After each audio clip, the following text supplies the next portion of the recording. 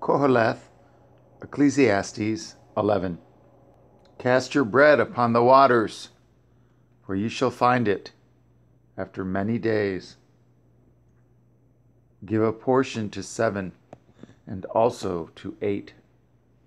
For you know not what evil shall be upon the earth.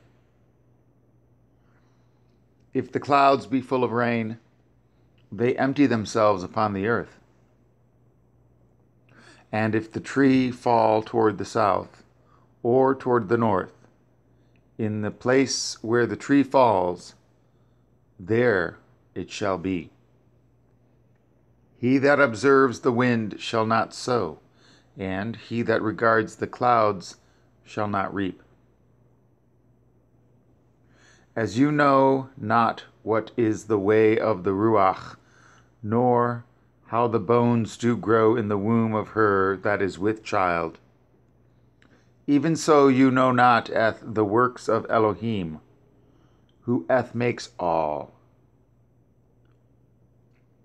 In the morning sow your seed, and in the evening withhold not your hand.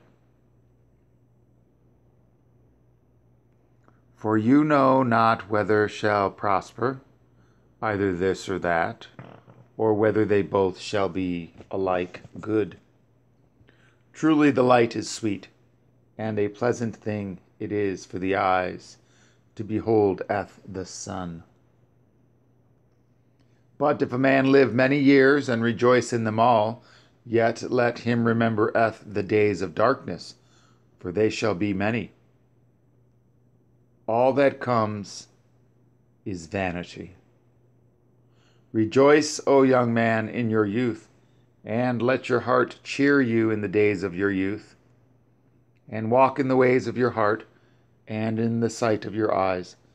But know you that for all these things Elohim will bring you into judgment.